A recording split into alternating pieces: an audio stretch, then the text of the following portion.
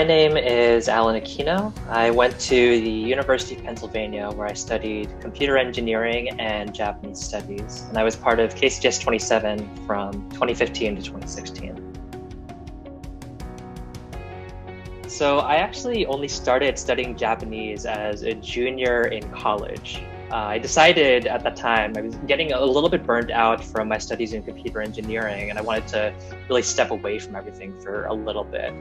Up until that point, I'd studied, a couple of programming languages, some electrical hardware as well. But I decided that I wanted to leave university and also have a foreign language under my belt. So that was when I decided to start taking Japanese, and there was just something about it that really clicked. And the more I studied it, actually, the more time I wanted to put into it, more into my engineering major even. As luck would have it, my teacher at the time was from Kyoto. So I started picking up all of this Japanese knowledge and hearing all these stories from her about what it was like to grow up there. And the more I heard about it, the more I, felt myself getting, more fluent, more comfortable with the language. I seriously started considering studying abroad. And so when I was looking at the bulletin board at our Japanese department, the KCJS flyer was the first one that I saw. And the more that I read about it, the more that it seemed like the right thing for me.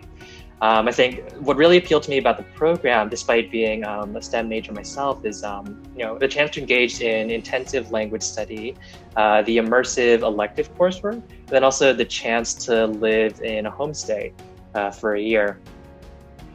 Honestly, the time away from my original course of study, I think it really helped me out in the long run. It helped me really to achieve, I think, a better balance of things. I ended up actually declaring a Japanese major too in order to take a lot of the KCJS coursework back with me. And that's how I was able to finish my second major on time as well.